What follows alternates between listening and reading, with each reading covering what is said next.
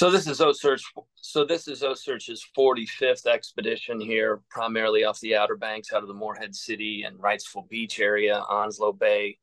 We've been seeing our white sharks up in this region for a number of years kind of gather up a little bit before they head north because it's getting too hot in the southern part of the range and it's too cold around Cape Hatteras. So they kind of get pinched up into this region. And we see male and female white sharks up here of all sex classes, but we do see mature animals here. We have some samples from the past, and we're really trying to understand what are the animals doing while they're here.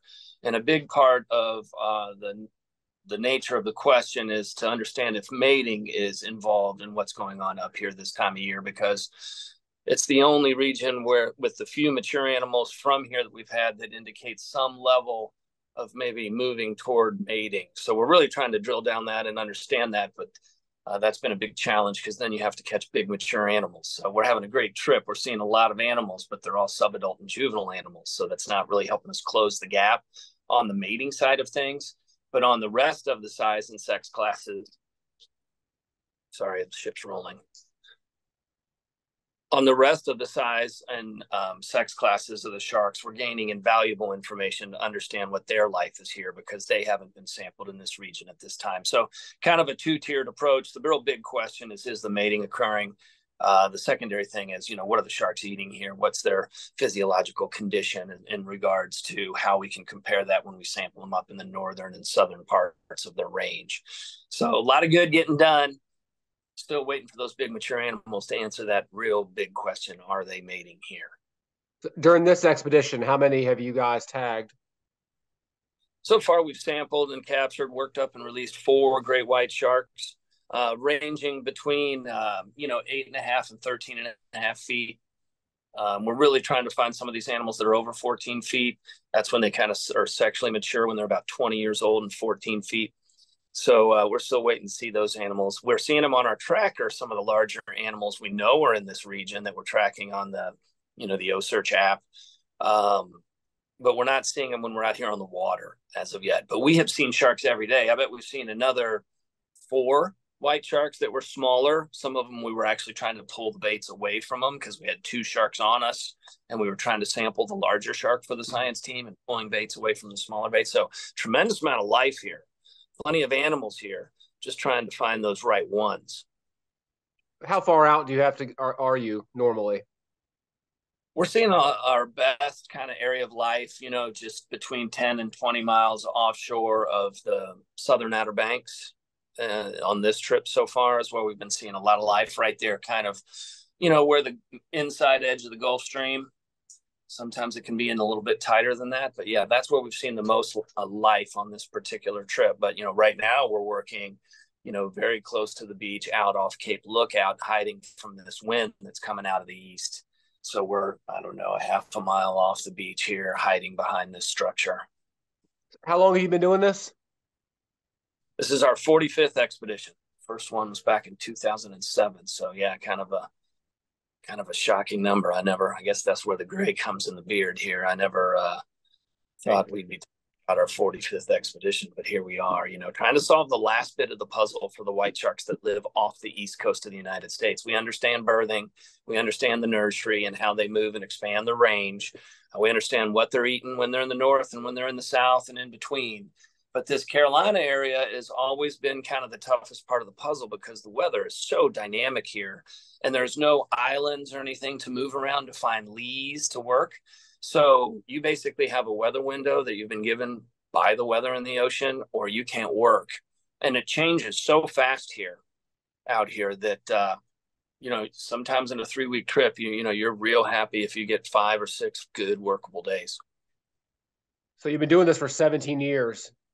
Do you ever lose the thrill of capturing and tagging a good shark? Does it ever get old?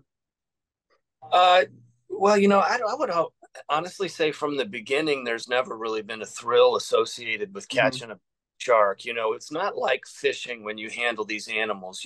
I'm talking about more from the research side of things. Yeah, knowing when you catch them, quote unquote. I mean, that's what you're out here for. Does it ever get old knowing that you can gather some great information? Yeah, no, I call it kind of the white shark slide. You know, when you handle these animals, you're trying to get them into the cradle so that they almost don't even know they're captured, right? You're going for zero stress level. And so when you do that and you get them in there and the scientists conduct the 24 research projects and then you see the animals swim away and everyone has 10 fingers and 10 toes, you get kind of, and you know you've done good. You know, you have this kind of euphoric relief is how I would describe it. I call it the white shark slide. And no, that never goes away. When you know, especially when you're down like this. This is a study which was 100 shark study, and I believe we're on shark 91 or 92 now. And so now you really only get that relief. These scientists need big mature animals to understand this one last final question. And I'm sure there will be tremendous relief. You know, we're out here cranking through the subadults and the juveniles. We've done hundreds of those around the world, and it feels great because we're adding to the body of knowledge. We're helping young PhD students collect data to get their PhDs that are coming up through the ranks. Our senior people are helping them, and all that feels great. But there will be nothing like the relief when we've delivered 2 to 4 more mature animals from this region to the science team, because that will be the relief of conducting the biggest white shark research project in history that's gathered more information than anyone in history for the future of our resource. So kind of tough. I mean, there's no shortage of animals, but we're down to where we need a specific animal or two, which makes a very difficult task infinitely more difficult. What will this last piece of the puzzle do to help preserve the species? Well, we're already in good shape, I think, when it comes to preserving the white sharks off the East Coast. We have good momentum from management that's been in place for the last 20 or 30 years where we're trickling. It was really bad, right? We were down to single-digit percentages, and now we're probably in the teen percentages of what we should have. And so this last piece of the puzzle for what we call the life history of the animal, the life history, right? You want to understand its full migratory range. You understand its birthing. You want to understand the primary nursery so you can look after the babies and how that nursery expands. That's actually the most important part of bringing them back. We've already done that work. And then the final one is, understanding where they mate and gestate, because you obviously don't want to accidentally open a fishery on top of the mating site for the animals that are the balance keepers for the whole system. So that's what would happen. I mean, we are trending the right way, right? So I think under the current level of pressure that we see on these animals off the East Coast of the United States, we're winning, right? So I think it's important for people to understand that. So, we need our commercial fisheries, we need our recreational fisheries, and we need to look after the fish in a way so that our kids are going to see an abundant ocean, right? A centrist path. And we're already on that path right now. What we need to do is understand mating in this part of the world to make sure we don't accidentally open a fishery that could crush these animals, because they have to wait 20 years to mate. They have to live for 20 years before they can replace themselves. So they're hugely susceptible to any interruption in the mating or in the nursery area. Like, you can just collapse the population because they can't replace themselves. And that's what we did in the 70s and 80s. And so now we're coming back from that, and we're trending the right way. This ocean out here is more abundant now than it's been since the 50s or 60s when it comes to the fish, the whales, the sharks. I mean, we're winning. That's the real story in the Atlantic, is the return to abundance, the rewilding of what we're giving to our children. And so we need to understand mating here just to make sure we don't accidentally open a fishery that could be a big problem. Now, in other parts of the world, you got to find the mating site because you got to immediately protect it, because there's almost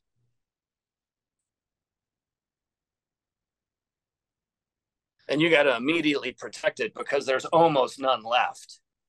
So there's 9 white shark puzzles around the world. This is the first one in history that will be fully described because of this project, which means we have the data set to manage our balance keeper and move the whole system toward abundance and be stoked on what we deliver to our grandchildren.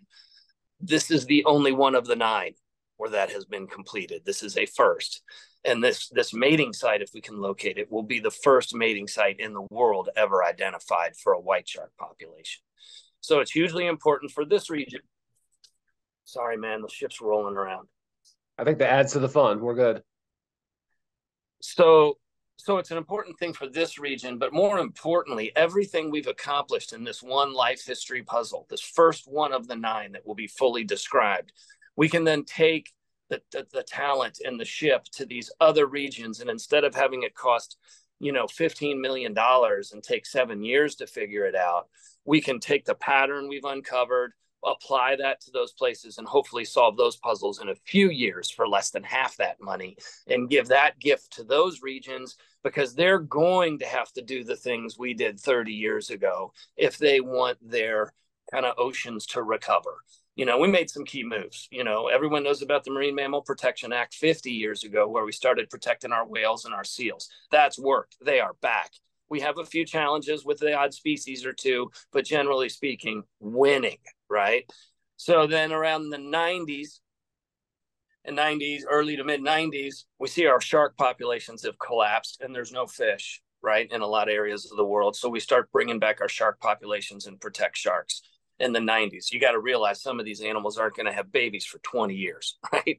So it's a slow going thing. So we do that in the 90s. Then also, we got rid of our inshore gill nets in the late 80s and early 90s because the recreational fishery had collapsed. No one was buying boats. No one was chartering boats because people couldn't catch a fish. And that stretched all the way from the northeastern United States down through Florida. It was stripers up north, redfish in the mid-Atlantic down through here, and snook down below, and everything in between. When we got those gill nets out, we started to see the slow recovery of our game fish.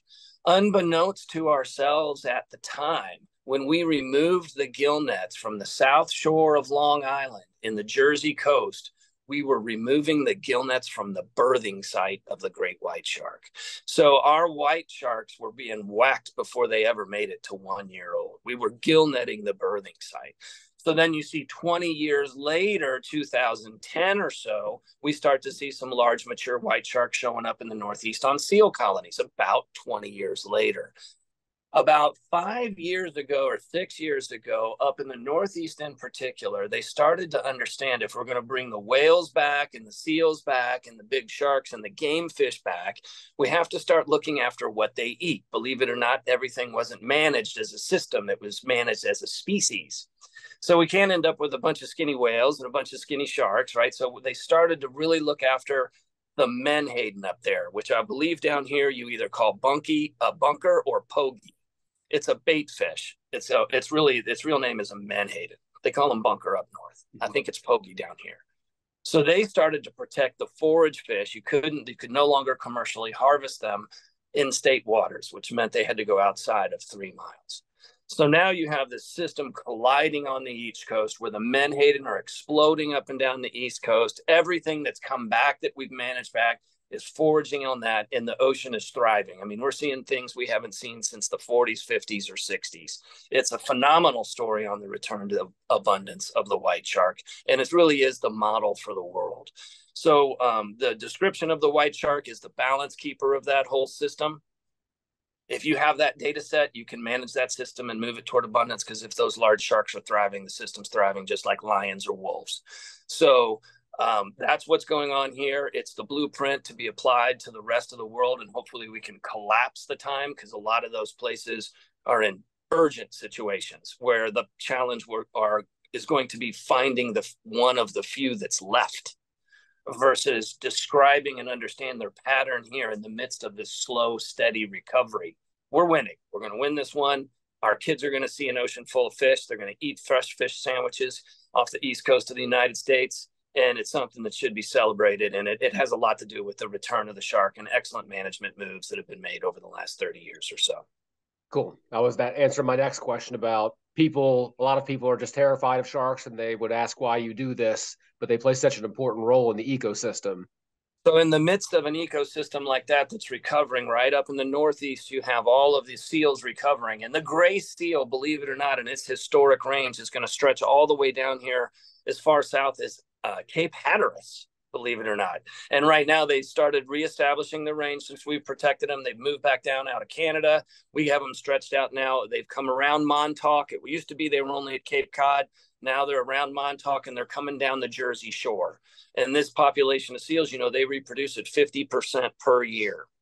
And so they're going to reestablish that range. In the next 10 or 20 years, they're going to be back down here in the Carolinas. If your white sharks are present, one white shark swimming up and down the beach in front of all those seals prevents all of those seals from going into the water to over forage. If those white sharks aren't there, that population of seals, every single one of them eats 4 times more fish per day. So they wipe out all the stripers, all the cod, all the redfish, all the crabs, the lobster up north, you name it, right? So these big sharks are actually the guardians of our fish stocks in a healthy, abundant system, which is what we're returning to. So if they're not thriving, we're not eating fish. That's the bottom line. And then down here, the sharks, as you get further south below where the marine mammals are, that deep scattering layer that migrates every night when a squid come into the surface, if the sharks aren't present, that layer wipes out all the fry, all the baby billfish, all the baby tarpon, all the baby tuna, all the baby mahi, and then there's nothing to grow up for us to eat. So I think the biggest misconception about sharks in general is people are afraid of them, and their primary role is to actually guard our fish stocks, so there's stuff for us to eat. And more people understand that everything is connected, and it's just the story of the East Coast is not a story that's been told the way it should, and I think it's because the nonprofit community they knows that it doesn't rain unless the sky is falling. And, the victim in the middle of that conversation is young people who think our planet's going in the wrong direction and that there's no reason for them to build a family and create a future because there's not going to be anything left anyway. And that's not what's happening here. They have a bright future ahead of them and a robust resource around them. And they should be building their lives just like we were when we were young, because we didn't have to worry about things like that. And they shouldn't be either, particularly in this part of the world. So we need to celebrate what's going on out here. A big part of that's the return of the white shark. From a non-scientific side, and we can end it on this, and I'll ask if you want to add something at the end. So when you get these sharks on, if you call it a trough or a lift or whatever, I mean, have you ever had a close call where you were out there thinking, yeah, this is not a happy fish, and this could be trouble? No, not from the sharks. They're super docile in the cradle. They have this condition called learned helplessness, which means for the most part they just lay there until it's over and swim away. The single biggest challenges and dangerous things we face out here is weather and listening to the ocean and moving when she's giving you signals to go in and hide. And, the old saying, it's, I'd rather be at the dock wishing I was out there than be out there wishing I was at the dock. So, listening to the ocean in big waves, big wind, big weather is by far the most dangerous thing we face out here. And we try to stay well ahead of that. Just re-explain what happens to the sharks when they get in that cradle, because people see your videos and your pictures and like, I can't believe someone's standing that close to a shark in water. Explain to me again what happens to them when they get in those situations. Yeah, so each shark will come in and pick up a set of gear. And when we capture these animals, it's not really like catching a fish. It's more like teaching a dog how to heel. It's all hand lines. And your goal is to get the shark back into the cradle and have it not know it was caught, right? So like when we see a shark walking off with a bait, we'll go up with it and just try to not let it know that we have a hold of the other end of the line. And then if it's swimming away, we'll just try to put a little bit of pressure in the corner of the animal's mouth and actually get it to swim into a turn and just let it swim back to the ship.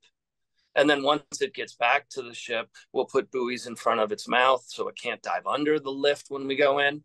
And then we'll pull it into the lift. And these animals have this condition called learned helplessness, which they leverage in aquariums and zoos and managed care all over, which means if they know they can't get away, they give up. It's the same kind of condition that a baby has when you swaddle it and it finally gives up and stops crying. It's called learned helplessness. Sharks, a lot of species of sharks have the same type of characteristic. So we've been able to get the watermen and the scientists to work together to understand how can we maximize the characteristic of learned helplessness within these animals to get them into the cradle and through the process and almost have it so that they don't even know it or weren't even affected. So once the animal comes into the cradle, it'll be centered in the cradle by breath. Then it comes up out of the water. Hose goes in its mouth so it can breathe. A towel goes over its eyes. This just kind of makes them go real mellow. like a fish on the deck if you get a towel over its eyes. These things, and particularly because of the towel and learned helplessness and their breathing, they just kind of lay there. While that occurs, we'll go about then 24 different research projects in about 15 minutes. Everything from ultrasounds to blood samples, semen samples, bacteria samples, the application of 3 tags, bacterial samples, and all the morphometrics. And then we'll drop the animal back in around 15 minutes and let it swim away. And then from there, every time it sticks its fin out of the water, people can track it at the Ocearch free app or at ocearch.org, because there's real-time tracking for everyone to follow the animals.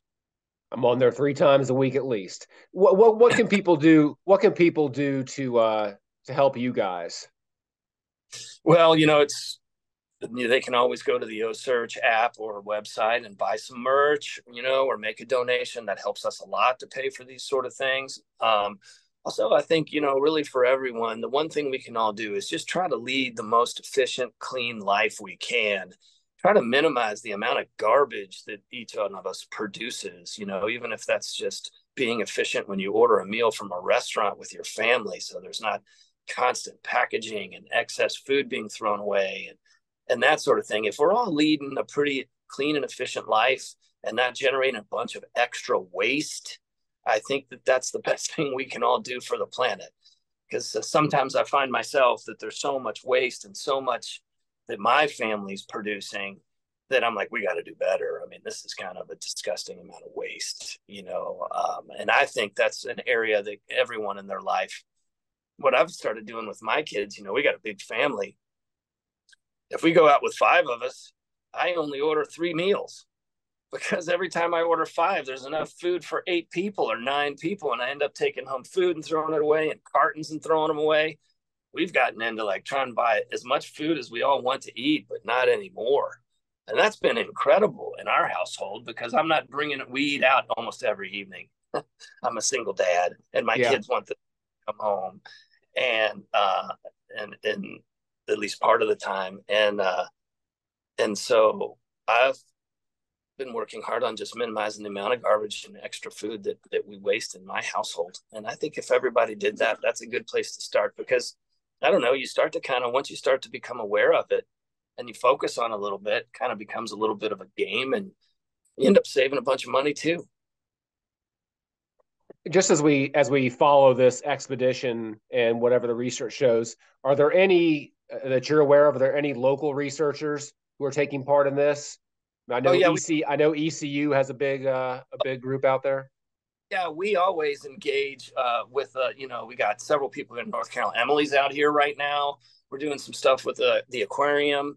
I don't have the list in front of me. There's a lot of people rotating through here, but yes, we have all through this region.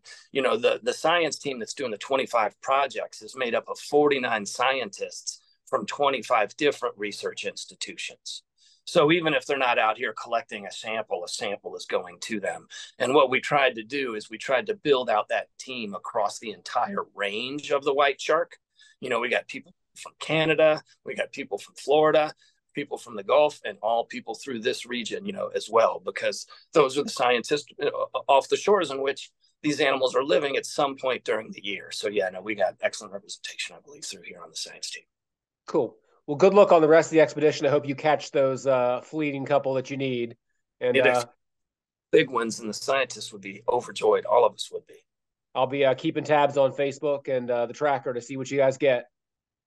Thanks. Have a good one. Thanks, Chris.